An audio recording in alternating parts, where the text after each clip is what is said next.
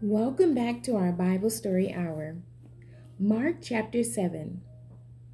Jesus condemns the hypocrisy of tradition without obedience.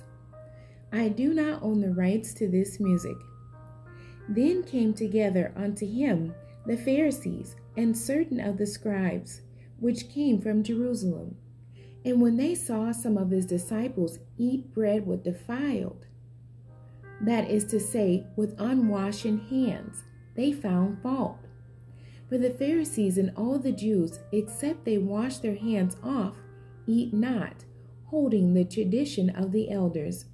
And when they come from the market, except they wash, they eat not. And many other things there be, which they have received to hold, as the washing of cups and pots, brazen vessels, and of tables.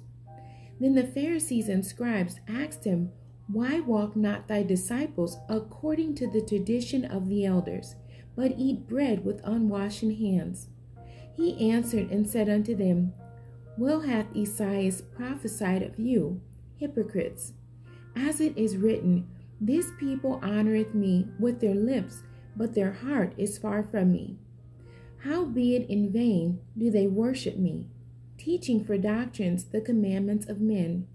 For laying aside the commandment of God, ye hold the tradition of men, as the washing of pots and cups, and many other such like things ye do. And he said unto them, Full well ye reject the commandment of God, that ye may keep your own tradition. For Moses said, Honor thy father and thy mother, and whoso curseth father or mother, let him die the death. But ye say, If a man shall say to his father or mother, It is Corban, that is to say, a gift, by whatsoever thou mightest be profited by me, he shall be free. And ye suffer him no more to do aught for his father or his mother, making the word of God of none effect, through your tradition, which ye have delivered, and many such like things do ye. And when he had called all the people unto him, he said unto them, Hearken unto me, every one of you, and understand. There is nothing from without a man that entering into him can defile him, but the things which come out of him, those are they that defile the man. If any man have ears to hear, let him hear. And when he was entered into the house from the people, his disciples asked him concerning the parable.